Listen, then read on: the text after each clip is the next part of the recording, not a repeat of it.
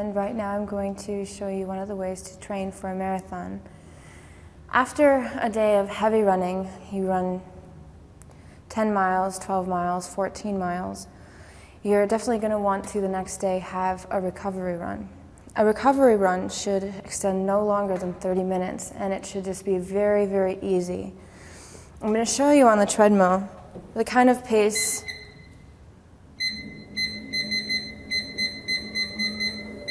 that would be considered a recovery run.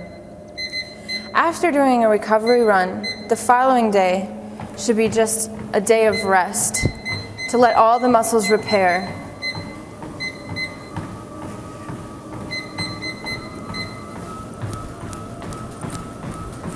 See, it's a very easy run. It's getting my muscles warmed up, but it's not overexerting them to where they'll be torn. And in that case, I wouldn't be able to run at all for days on end.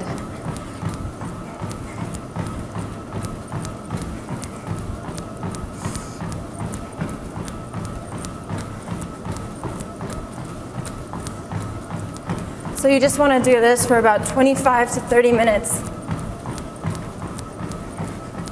and cool down and rest the next day.